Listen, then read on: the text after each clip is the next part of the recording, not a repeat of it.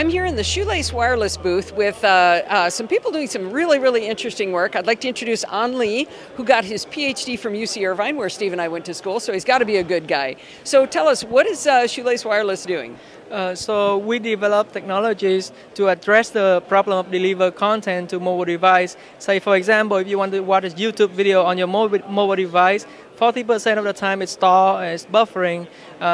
So we want to try to solve this by increasing the bandwidth. Now, how do we do that?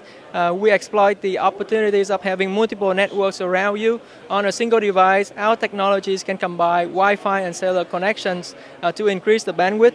Now, if you're sitting next to your friend or your family member, or you have multiple devices on your pockets, we can also combine cellular connections on those devices. So you now have a bigger pipe to download the content or upload the content. So you're not using one cellular network and then switching over to Wi-Fi. You're saying you're actually combining those signals. Yes, so our technology can use them simultaneously at the same time to increase your bandwidth. Okay, that sounds like black magic. Maybe you can demonstrate it for us and show us what you're talking about. Sure. We're going to go over here to, he's got a couple of Android devices here, a Nexus 7 and a Sony phone. Let's see what you're talking about here. Sure. So in this small demo, I will show you these two devices are connected using Bluetooth, and these are the video site that you can go and visit. So now I'm going to go to YouTube and to watch a video on YouTube. So you pick a video here. So right now, this Sony device have a 4G T-Mobile connections. This device also have a T-Mobile connections. So what happened when you start watching the video, this device start pulling the content from YouTube using its all connections. So you can see the speed right here. But at the same time, this device... that speed, there's audio listeners too. That speed is about 1 megabit per second? Yeah, about 1 to 2, it depending on the quality of the link at the time.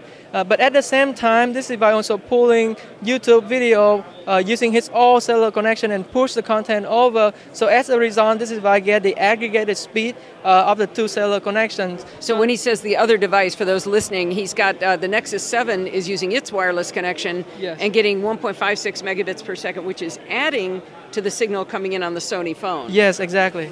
So the end result is the user can enjoy high definition content without any buffering. As you can see, you already buffer almost the whole video.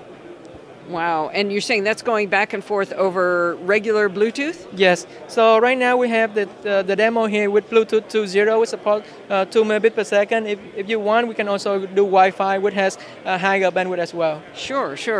So right now you're in a public beta, is that correct? So right now we're in a closed beta. Oh, closed beta, okay. And we plan to have a public beta in 2 weeks from now. Oh, wow. Okay, so now right now this is on Android, but you said you're a Mac and iPhone fan as well, so you're going to see if you can get it to work there too? Yeah, so it's on our plan. So within 3 months, we're going to have iOS versions and also on the desktop versions. Excellent. So the company is Shoelace Wireless. If somebody wanted to learn more about it, where would they go? So shoelacewireless.com, and you can learn all information about our company there. All right, thank you very much. I really appreciate the interview.